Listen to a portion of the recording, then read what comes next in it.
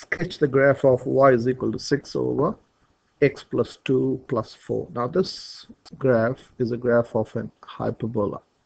So here I've written some steps of success where if you follow these steps you can draw this graph very easily. So let's first look at the first point. The first point tells me decide the vertical asymptote by setting the denominator equal to 0. I'll first go over the steps and then I'll explain the logic behind it.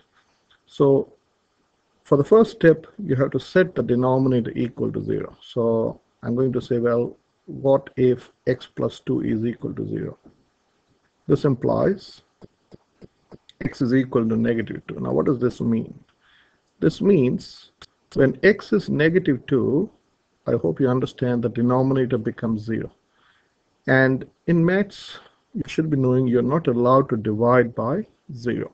If you divide by 0, you get an answer which is undefined. Okay, so let me show you that.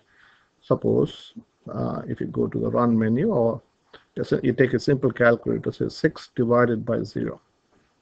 Oops, to move this. 6 divided by 0, you can see here is maths error. Okay, or any number for that case, suppose 8 divided by 0 is maths error. Error means maths error. So you're not allowed to divide by 0. So here, when you're setting this denominator equal to 0, we are finding that value of x which the function is not allowed to take. So your vertical asymptote, so let me draw the vertical asymptote. So your vertical asymptote is x is equal to negative 2. So I'll draw a dotted line. So this is your vertical asymptote. Okay, so let me draw. So this is your vertical asymptote. That means your function, or you're not, in other words, in simple language, you're not allowed to take any value of x. Okay, so this we'll write, this is called the vertical asymptote, and we'll say this line is called x is equal to negative 2. Okay, so that's the first step.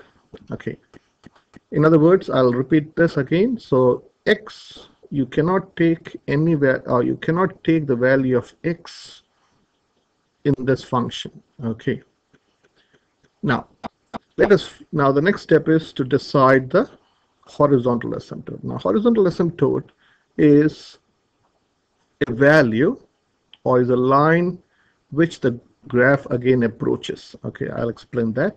So this number tells me the horizontal asymptote. I'll explain that later. So y is equal to 4 is your so you can say your second step is y is equal to, I have to graph y is equal to 4.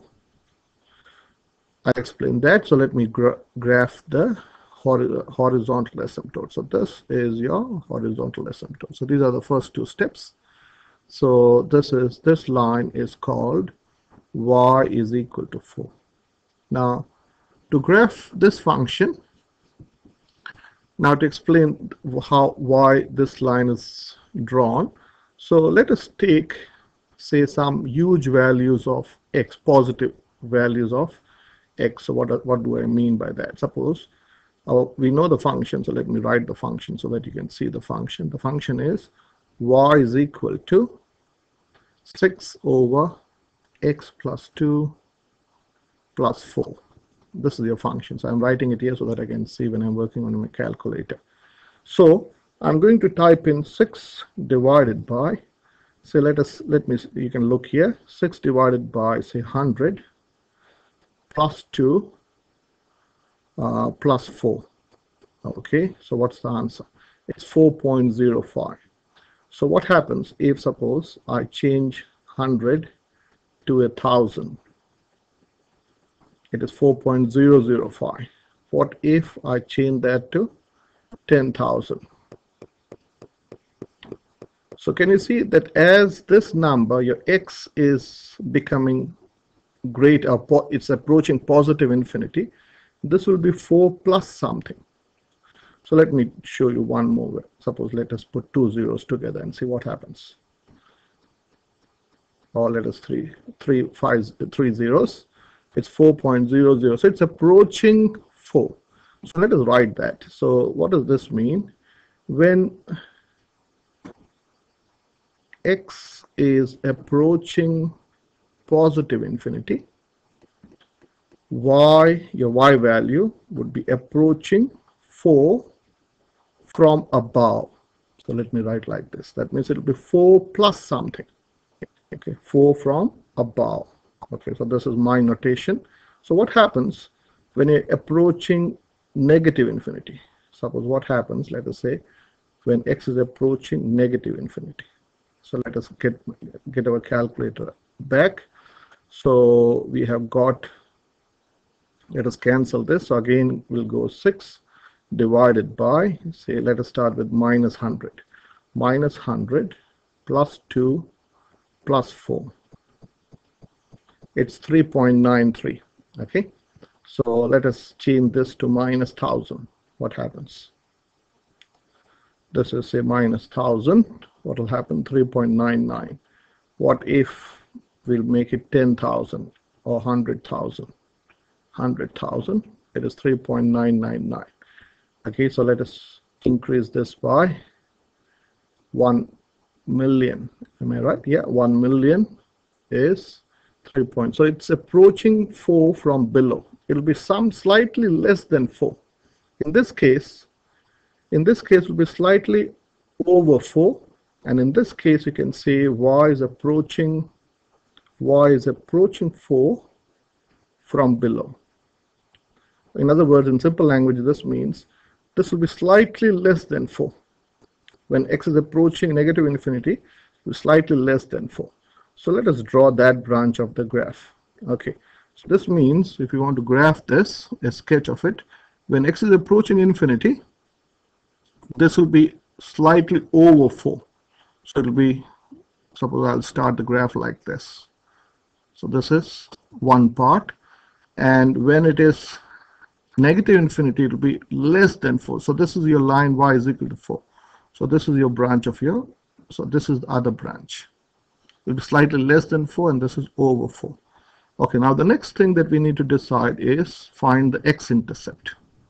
You have to find the x-intercept by setting y is equal to 0. So let's write the equation. We know the equation is, let me change color, y is equal to, so this is our third point, we are finding the x-intercept. Y is equal to 6 over x plus 2 plus 4. So we want to find the x-intercept. So I'm going to set y is equal to 0. So 0 is equal to 6 over x plus 2 plus 4. So I'm going to take away 4 from both sides.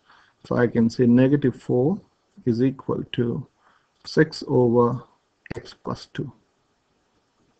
Okay, so now this implies I'm going to cross multiply. Okay, so this is minus 4. So cross multiplying, can I say minus 4 times x plus 2 is equal to 6. So now let's expand this, and this is minus 4x minus 8 is equal to 6. So adding 8 to both sides, minus 4x is equal to 14. So now dividing both sides by negative 4, so minus 4x divided by negative 4 is equal to 14 divided by negative 4. Okay, which is negative 4, sorry, which is 7 over negative 2, which is minus 3.5. So we can do this on a calculator, but I would like you to do without the calculator. So as top math students, you should be able to do these simple calculations without the calculator. Okay, so if you want to do it on a calculator, if you are suppose lazy like me, I will go what is, okay, so you have to do this equation. Okay, so I think that's enough. Okay, so that's the, so your x-intercept is negative 3.5. So let me plot that, negative 3.5. So this is negative 2, this is negative 3, this is negative 3.5. So this is this point. So your graph will pass through that point. Okay, so that's your x-intercept. Okay, So will it have a y-intercept? So let us see. Okay, the fourth point is to find the y-intercept. Okay, so graph is going to go like this. Okay, so yeah, it will have a y-intercept. So the fourth point is to find the y-intercept. Okay, you have to find the y-intercept. This is the fourth point. To find the y-intercept by setting x is equal to 0. So let me write the equation. Y is equal to 6 over x plus 2 plus 4. So you want to find the y-intercept by setting x is equal to 0. So y is equal to 6 over 0 plus 2 plus 4, which is equal to, this is 6 over 2 plus 4, which is 3 plus 4, which is 7. So y-intercept is 7. So let us plot that point.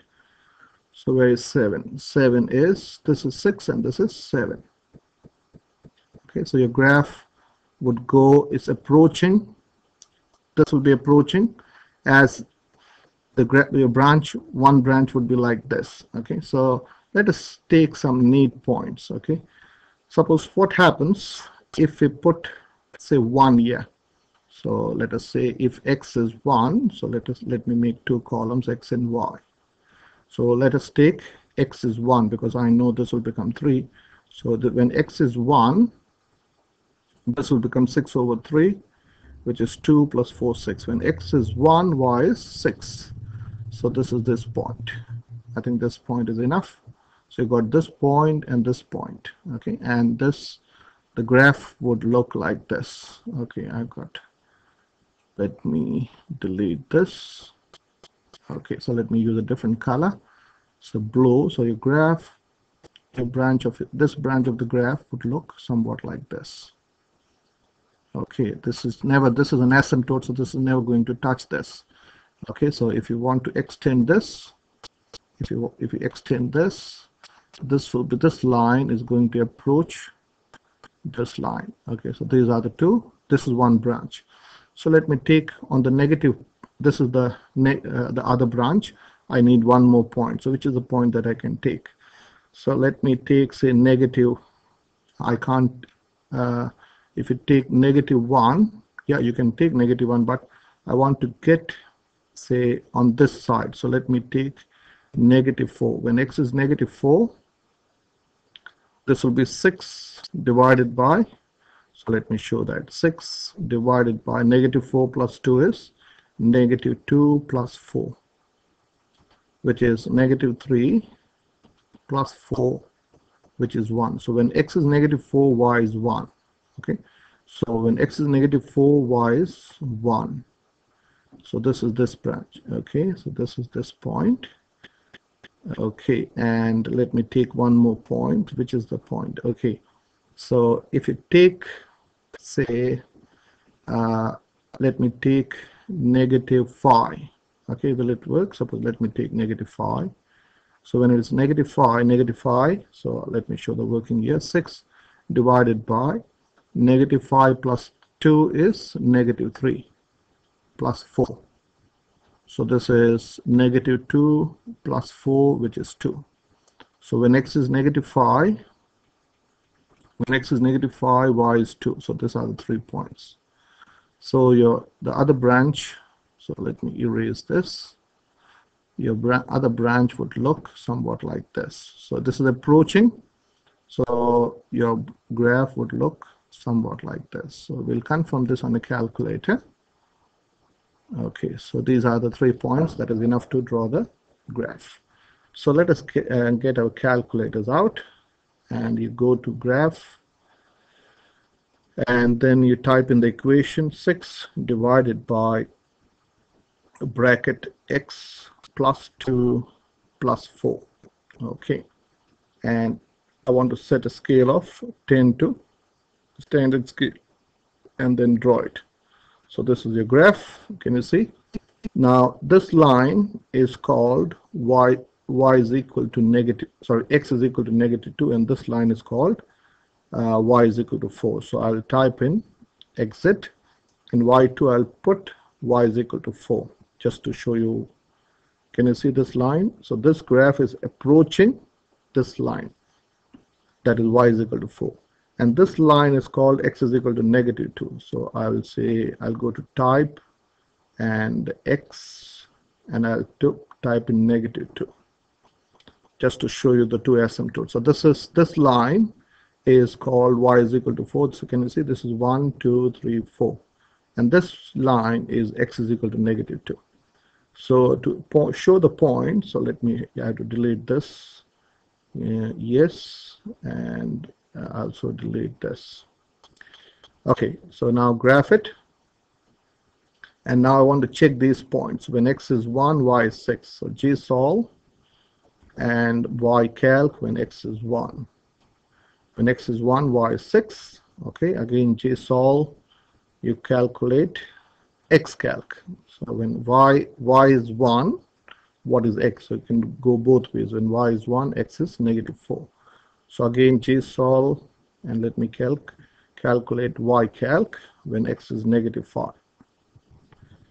Okay, and so to show you when x is, say, so again, suppose if you draw it, so let me draw it, gsolve and ycalc when x is -2.